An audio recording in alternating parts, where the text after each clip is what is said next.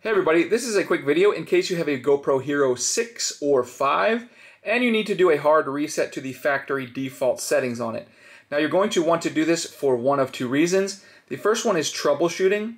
If you're having any issues with this camera not working right, if it seems to be sluggish or not responding, image quality issues, anything like that, you can very often be fixed with a hard reset. Now you're going to need to set it up again because everything will be wiped off of it and restored to its out-of-the-box default settings. And that's the second reason you might want to do this. If for whatever reason you want to get it back to the way it was when it was new coming out of the box, it's really easy to do. All we're going to do is on the main screen, we're just going to swipe down to open the menu. And from the menu, we're going to select the Preferences menu. Then from Preferences, we'll select Factory Reset.